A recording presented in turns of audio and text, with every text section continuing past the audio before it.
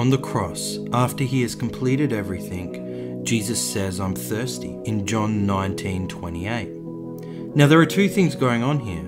First, we're reminded of John 2, where Jesus turns water into the best wine. Whereas in John 19, Jesus is taking sour wine, and when his side is pierced, water will come out of his side. At the cross, Jesus is turning sour wine into water. Second, this is a similar phrase that Jesus used when speaking to the woman at the well in John 4.